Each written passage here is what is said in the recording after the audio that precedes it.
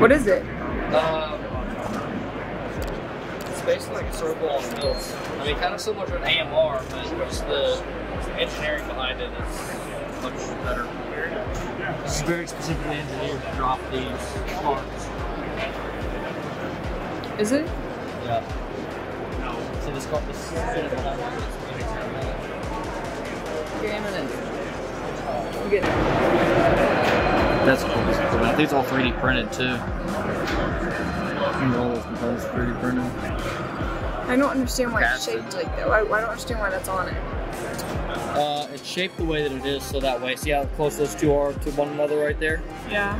So, bam. So they can all go close to one another. And so they basically can drop. This thing can store.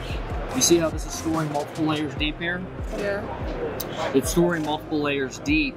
And so you only see a couple layers here, but their game plan is to store like that. You can store that deep. Yeah. So they can store like 20 high. So it's like this would be like overhead unit that you have at the top of this building, and then you can just pull off, different SKUs as you need them. You see how they can all go right next to one another? They can't do that without another one, I guess? Not that much? Yeah, that's what for the boxes to go. And you gotta be able to lift those boxes vertically.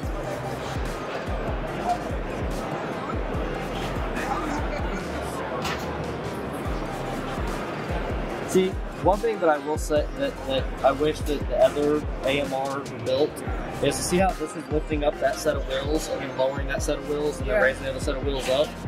I think all AMRs should be built like that. More moving.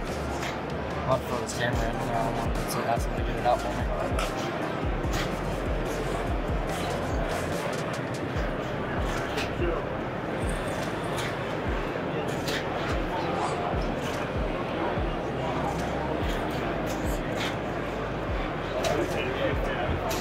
That's cool.